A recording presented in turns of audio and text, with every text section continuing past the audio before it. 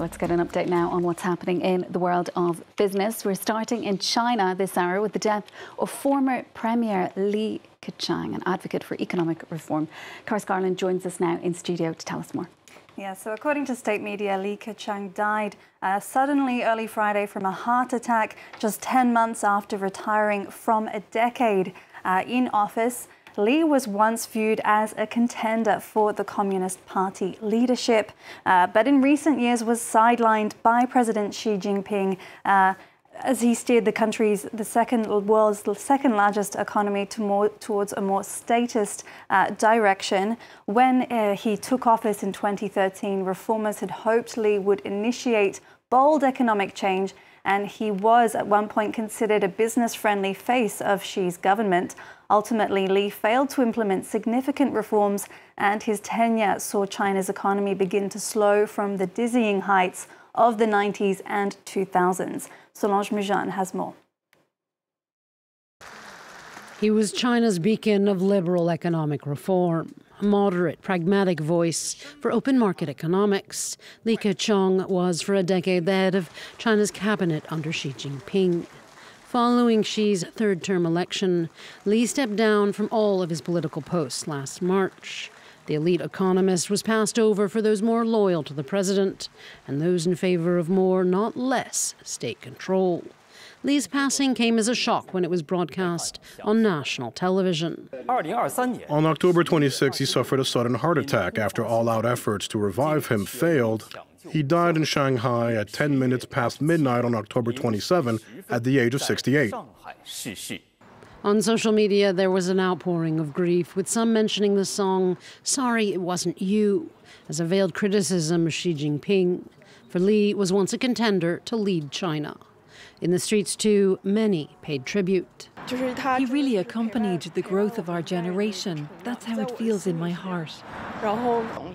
As a premier, Li Keqiang has made a great contribution to the economy. His death is a big loss to our country. Schooled at Peking University, where he befriended pro-democracy advocates, Li rose up through the ranks of the Communist Party, where he became an influential voice for opening up China's economy. He advocated for an approach dubbed Likenomics. It pushed reducing risks, deleveraging debt, and reducing state-led investments. He also earned a reputation for advocating for China's poor. But as Xi Jinping tightened his grip on power, Li and his more open economic policies were sidelined. Well, let's take a look at the day's trading action this Friday. In Europe, the FTSE 100 in London opened flat, while both Paris and Frankfurt inched about 0.2% higher as investors assess earnings data. While in Asia, the Nikkei in Tokyo gained 1.4% amid hopes the central bank might finally end its long-standing near-zero interest rate policy. Shanghai up 1%, while the Hang Seng is up 2%. Former crypto boss Sam Bankman-Fried got a test run at taking the stand in his criminal trial on Thursday after the judge sent the jury home. Bankman-Fried, who's accused of stealing billions from clients, offered evasive answers during the testimony, which drew a pointed remark from Judge Lewis Kaplan.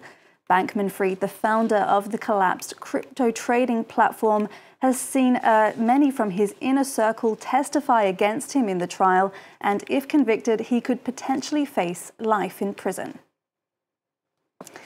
International Airlines Group beat expectations with record third-quarter profits this Friday, the latest to benefit from booming demand for leisure travel.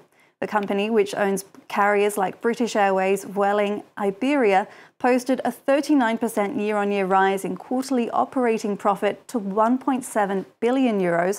Customer bookings for the fourth quarter, meanwhile, were as expected, but IAG said it remained mindful of geopolitical uncertainties that might affect the rest of the year. And finally, driverless car company Cruise says it's immediately pausing operations across all fleets in order to find a way to rebuild public trust. The decision comes days after the U.S. state of California banned the General Motors company from its roads. The state's motor vehicles department accused the company of misrepresenting details about an accident this month involving a pedestrian. It's not the only accident that Cruise's driverless cars have been involved in.